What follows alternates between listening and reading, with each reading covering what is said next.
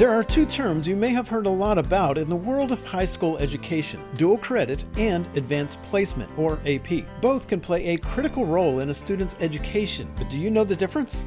If not, maybe this can help. Dual credit classes in high school give your student both high school and college credit in Texas at no cost to the student. And there's a lot of credit up for grabs. Your student could graduate with up to 42 hours of college credit before even stepping foot onto a college campus. Now, advanced placement is a little different. It too offers high school and college credits, but while dual credit courses offer credit with a grade of C or higher, AP credit is given only after a student passes an AP exam. And while dual credit courses generally transfer to most Texas public universities, AP courses are accepted at most colleges and universities across the nation. The score required to receive college credit may vary among higher education institutions. Standalone dual credit courses are weighted 5 points on a student's grade at the end of that semester, and AP courses are weighted at 8 points. Students should talk with their school counselor to figure out which one is best for them.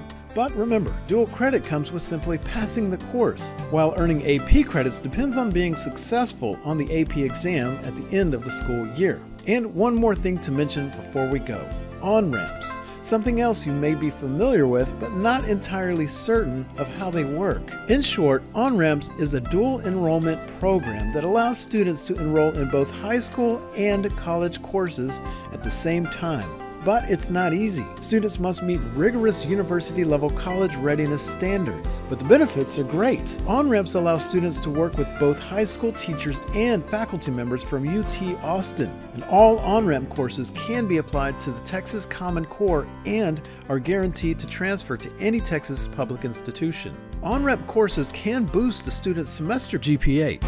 We hope this helps. Head over to this website for more information.